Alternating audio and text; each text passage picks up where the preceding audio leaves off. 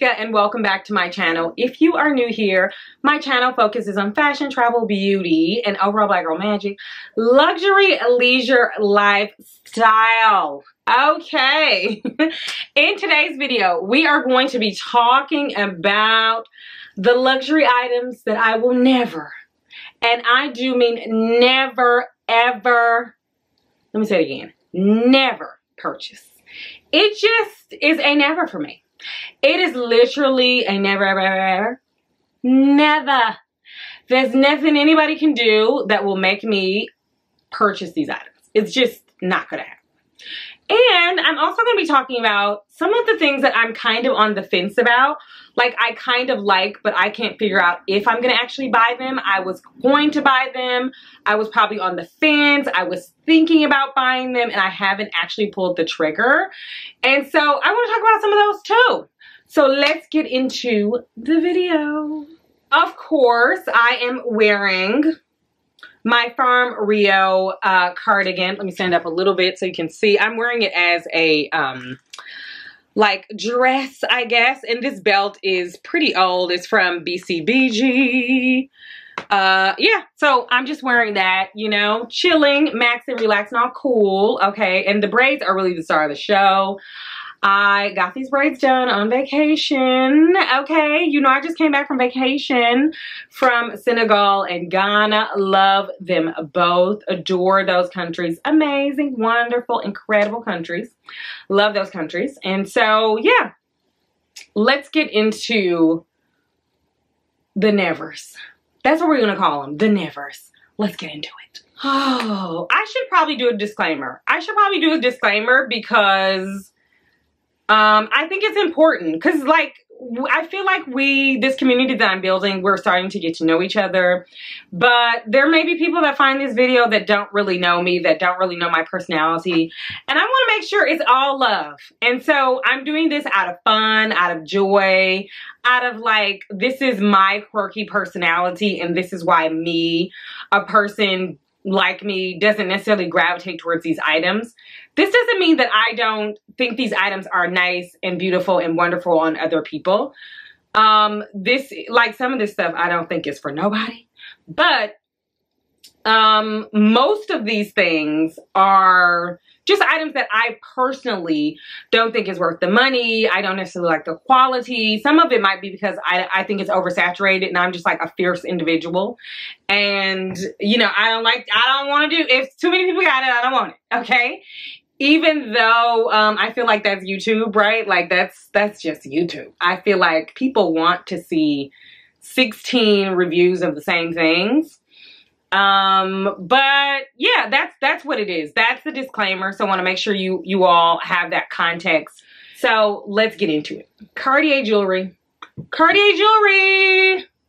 As you can see, I'm not a fine jewelry girl. It's just not my thing.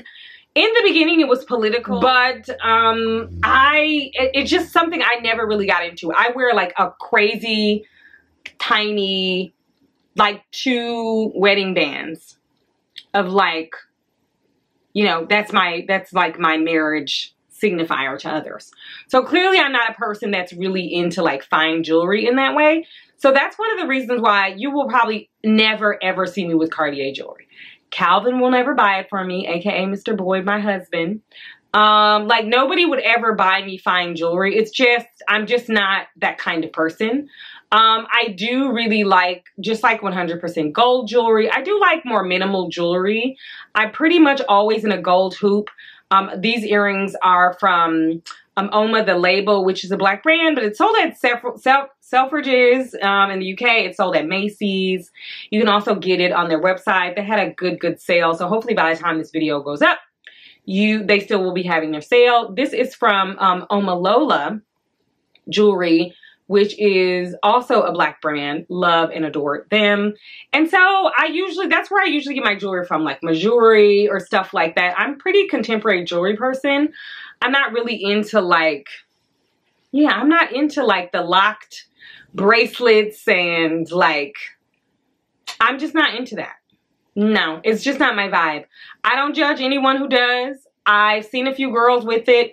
It was cute for them. It's like, I don't get it, but it's not for me to get, you know? It's because I don't gravitate towards jewelry. Some people don't gravitate towards bags. They don't know why somebody would spend that much on bag. And I'm just like, give me the bag. You know what I'm saying? And so, yeah, I'm Cartier jewelry. No, it's a never for me. T-shirts, like Balenciaga t-shirts.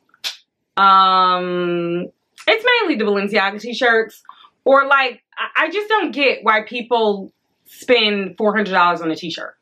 I was like really close to spending that on like Loewe Ibiza, like their whole like Ibiza line.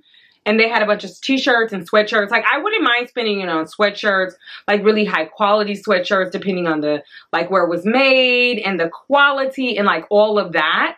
But just like the regular, like stunt on me, Balenciaga, I don't get it. I don't get it. I don't personally get it. And so I'm not personally going to participate in it. But, you know, the girls who get it, and the girls who don't. And I clearly don't get it because I'm not that girl. You see what I'm saying? And so that's really what it is. I'm not that girl. So I don't, that's why I can't, that's why I don't want it. You know what I'm saying? So there's that. Fendi and Versace.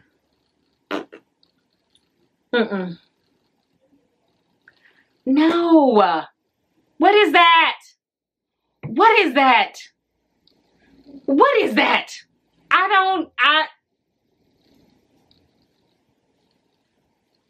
Oh, it's stressing me out. It's stressing me out just sitting here thinking about it. What? Why would, it's not making sense. Personally, I don't get it. But again, I don't get it because I'm not that girl. Clearly, hello, I don't get it because I'm not that girl. And that's what I have to look in the mirror and tell myself every day. But the whole Fendi Versace, like, I didn't see one thing that was like, ooh, that is it. I don't know. Y'all let me know in the comments. Am I like way off and I need some help? And listen, I will listen to y'all. If y'all are like, Tanika, the stuff is dope. And you sister are aging at a rapid pace.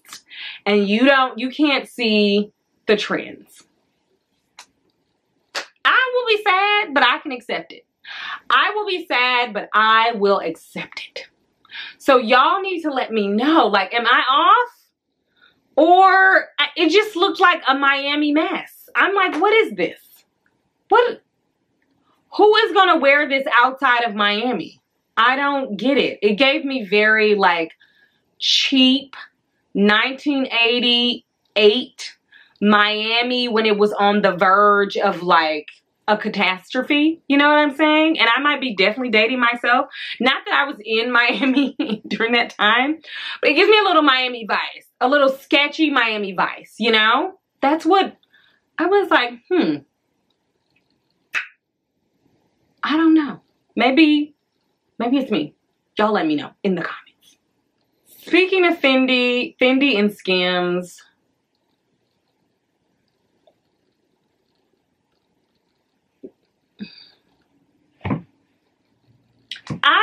I'm just not a Skims person.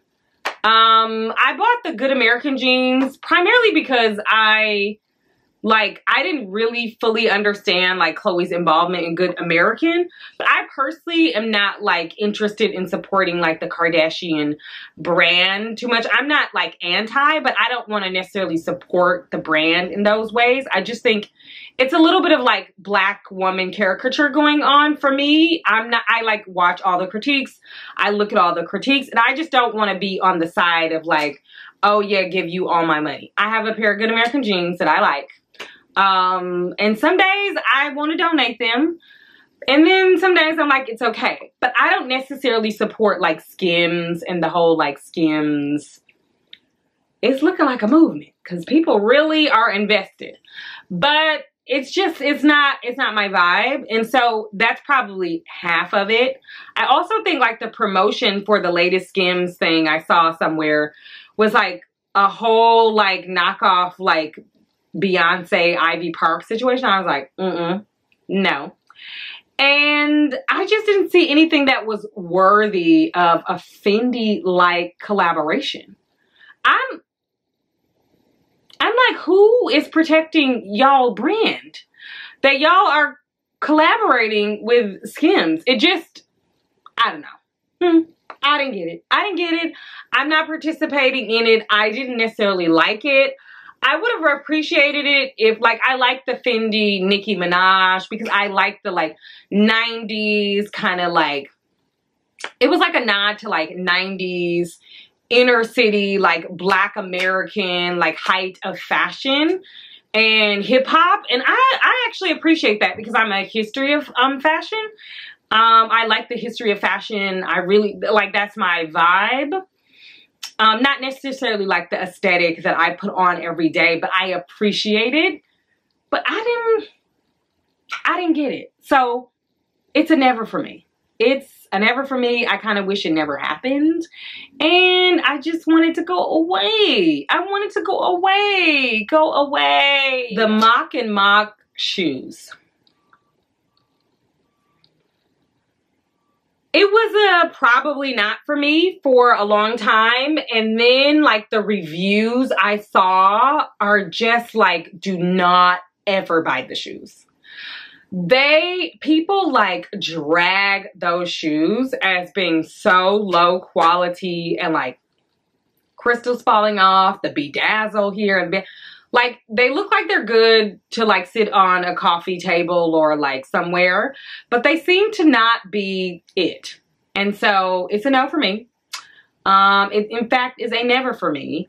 And I think for the price point, it shouldn't be falling apart like that.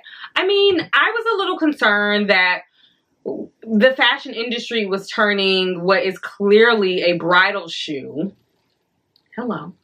A bridal slipper into like an everyday like shoe in different colors. So I was always concerned about that, but it is a never for me. So I am not participating in the Mock and Mock like Instagram influencer frenzy. No, the quality is not there. The quality is not there, guys. Not there. Next on the it's a never for me is the Amina Muaddi shoes. Same thing, different fonts. Same thing, different font. Quality is like, I personally have not like found a pair that the quality is there. And I mean the specific one with like the big old like diamond in the back, you know, like whole like rhinestone front situation. Sling back. They also have the ones without the sling. It's like the slide in. And it's just, I'm just not into that whole like Mock and Mock Amina Muaddi, like even the Jimmy Choo like satin shoe with the whole like bedazzle in the front. It just gives me wedding shoe. It's a wedding shoe. It's a wedding shoe. It's a wedding shoe. And here's the thing. I'm probably the only person in my friend group that doesn't have a pair of those shoes. My friends swear by the shoes. They love the shoes. They think the shoes are fabulous. And I see them on their feet and they do look fabulous. But I haven't been able to find one that works for me, you know? And so those are the ones that are never for me that are probably like a yes for most people. You know, like the whole like bedazzle shoe on the front, like the whole rhinestone pendant on the front of the shoe. It's probably going to be for most people. But for some reason, it's not rocking with me. I don't know what it is. I put them on my feet and it's not rocking. It doesn't work. I don't know what it is. Costume jewelry from the Heritage Houses. The Louis Vuitton earrings, like the sprayed gold or like the gold hardware, like, no. I got the Chanel like drop earrings and I never wear them. I wore them once. I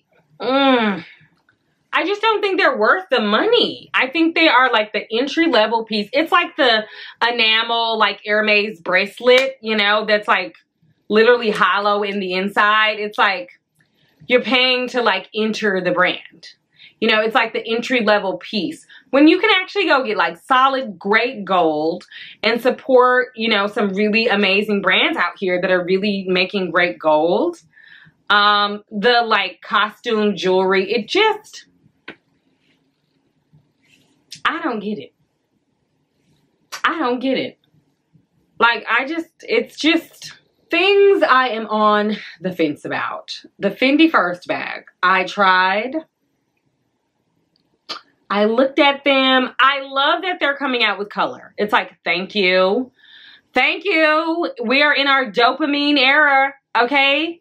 Pinterest has declared that we are in our dopamine era. We want to see color. Okay, I've been saying this. Okay? I'm tired. I'm tired of the syrup colors and the Kanye West beige. Okay? We are tired. Okay, we literally just went through a panorama, and now you want us to further live like we're in an insane asylum with all these neutrals? No! We want to see the color. And so thank you, Fendi, for coming out with the Fendi First bags in color. But that like red and that yellow, I want to see that in the medium and large. The small, not so much. I want to see the medium, and I want to see it in the large, because that is for me. Last item I continue to still be on the fence about. Y'all know I drag, and then I come back, and then I drag it, and then I come back. The Bottega pouch. The Bottega pouch. I still kind of want the zebra bag. I didn't want it in the silver hardware with the chain. And I was fussing with my SA, and she's just like, well, you don't want it. So just stick to the Bottega, like mules and the Bottega, like the things from Bottega that you like, the things from the brand. But like, I kind of want to get the clutch as like an evening bag of some sort. But it's just like every time I see one, it like gets a little oversaturated. It's like, I like it, but I want something a little bit more unique. And so I wish like Dior, you know, like Lady Dior makes these like limited edition pieces. Or Dior makes these limited edition Lady Dior bags that I really like. I would like to see that from Bottega. Like, if they can make a limited edition pouch, I could get down with that. I could probably get down with that. All right, if you stuck around this long, thank you so much. Hopefully you appreciated that video. I actually had a really fun time making it. I feel like I got some things off my chest that I probably didn't know were on my chest about some of these bags and these like luxury things that I continue to see pop up. And again, I think it's just, this is for me. You know, some of these things, people in my life that I really love, my sister, my friends, even my husband, he likes a designer t-shirt every now and then. You know, this is really personal for me. And some of them, I can't even explain like why I don't like them, which is like so funny, right? It's like, I don't really know. It's more of a like an emotional thing. But those are the things that I can't, I'm not swiping. It's really not moving me. So I would love to know, what are some of the things that, it's a never for you? Or what are some of the things you're kind of on the fence about? And I would love you all's thoughts on the Fendi First, now that they come out with color. What do you think about that? And also the Fendi, like the sizing of the Fendi First bags, the mediums versus the smalls. I was going to literally buy a Fendi First bag today. I was like, And, you know, it was like a colorful bag, but So y'all let me know. Would love to get your thoughts on that. And then I would also love to know, again, what are y'all thinking about Bottega, the Bottega pouch? Are y'all like team Bottega pouch? Or are you like, it's so many dupes out there. Why? But I do want to figure out like a clutch situation. I know people keep telling me about the YSL clutches, and I like them. They're like generally okay, but they don't like scream at me. I think the price point is probably what's the most attractive part of it. I don't know the whole like YSL with the tassel. I don't know, but y'all let me know. I'm looking for a pouch. If y'all know like a cute little luxury pouch out there, y'all let me know. I did see a quilted like Chanel one. I was like, it was vintage. Don't worry, it's vintage. I was like, that might be cute. So y'all let me know in the comments. Please like, please comment, please subscribe, and please hit the bell notification so that you never miss an upload from me. We are growing, we are glowing, and we're doing our thing in 2022. So I will see you all in the next video. Bye.